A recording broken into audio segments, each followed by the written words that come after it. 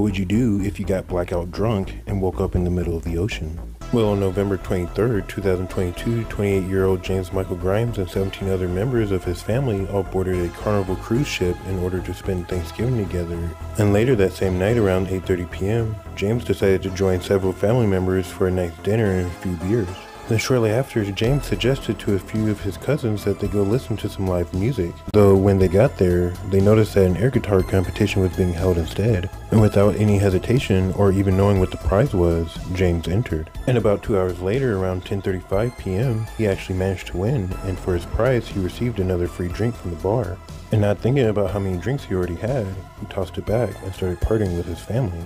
Until eventually he told his sister that he had to use the restroom and that he'd be right back. Though as he lost consciousness and blacked out on the way there, he would end up waking up in the middle of the ocean a few hours later, surrounded in pitch black darkness, and no memory of how it happened.